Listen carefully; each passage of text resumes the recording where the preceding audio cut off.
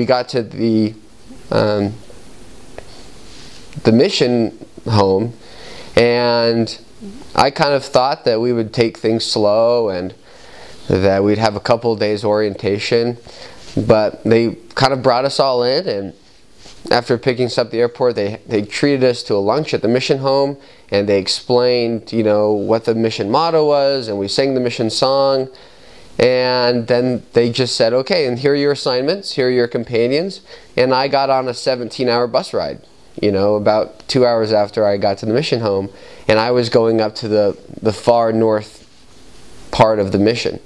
And the Brazilian mission is probably only, from one point to another, is about 14 hours of bus ride length. But we were making different stops and curling around, so it ended up being a 17-hour bus ride right through the middle of the night. And I remember that night there was forest fires going all along on the whole way up, and it was smoky, and I remember just staring out the window, terrified. And all the missionaries, I was on the bus with probably 20 other missionaries that were being transferred, and they were speaking in Portuguese and having a great time, and I couldn't understand the thing they were saying. And it was a pretty scary night. I remember it being pretty scary, but I had faith that everything would work out well. And I hadn't met my companion yet. He was still up there waiting for me.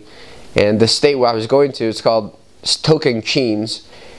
And Tocantins, and most of the mission, well, all of the mission really, is like Arizona.